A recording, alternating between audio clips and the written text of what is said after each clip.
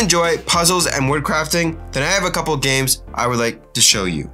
These games are called Equiilbrix. These are 3 games in a series in which each game has the same familiar flower playboard made up of artificial leather. In today's video, I'm going to be showing you the first 2 in the series. And the first game in the series is a game about connecting your pieces. This game will play either 2 or 3 players.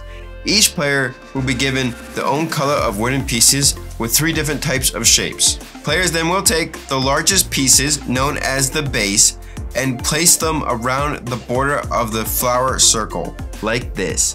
This is a setup for a 2-player game, but this is what a 3rd-player game would look like.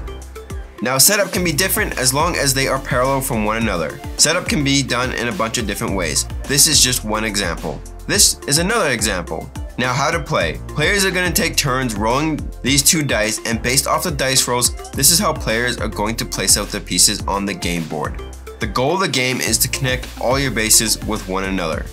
The pieces can only go in the designated slots on the game board, and they connect through the center of the flower. Now, that might seem easy, but this game does have a little bit of take that to it, because you can actually eliminate some of your opponent's pieces off the game board. If you can match any of these formations shown here, as soon as you place your wooden piece down, this would help you remove one of your opponent's pieces off the game board. In a 3-player game, you can use an opponent's pieces with your own to eliminate another player's piece off the board. It will look something like this. To me, this actually feels and plays a lot like chess in the sense that you're trying to connect all your pieces from one end to the board to the other while trying to eliminate your opponent's pieces as well. It plays really fast and simple, and it even comes with its own travel bag, which is really nice because you can take this game on the go. Now, in the second game I have here, this actually has a bunch of different modes that you can play, and based off this wooden triangle piece, you can choose what mode that you like. The setup for a basic game is as follows. All the pieces will be placed around in a circle, and then the triangle wooden piece will be placed by the first player, and then they must choose between one of the 4 pieces ahead of the triangle. Once they choose a piece, they then replace that spot with the wooden triangle. The next player can choose between one of those 4 pieces. Once you chose your first piece, you then can place it anywhere on the game board. But be careful, because your next piece must always connect to the previously played wooden piece. You can place your first piece wherever you want on the game board, but going forward, you must connect your pieces through the center of the flower on the game board. As an example, one of the games that you can play is everyone's going to be taking turns playing down pieces on the game board, and as soon as somebody can't lay down a piece, they lose the game.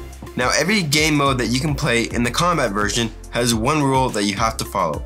Whenever you're placing your color pieces down, you must always make sure there's no more than 5 holes between both your pieces when you connect them and line them up on the game board. Another game mode that you can choose is by closing off sections of the board to score points. In every section that you can close off between your pieces, you score that many points. But be careful, because if you make a section too big, your opponent may cut in and steal your points. Here's an example of how that one would look.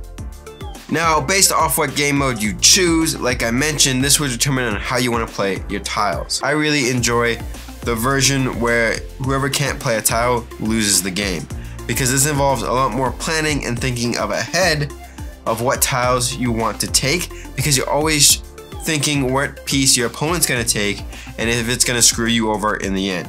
And that is only 2 versions of the game that I have here. There's actually a 3rd version that I'll leave you guys to discover on your own if you are interested in it on the Kickstarter page that I have linked down below. The Kickstarter is live right now, so if it looks fun to you, check it out. I really enjoy how this is easy to store and travel with, and I feel like it'd be a good fit for most families. If this is something that you want to support, again, I'll have the Kickstarter link down below, and I'll catch you guys in the next video. Take care. Bye.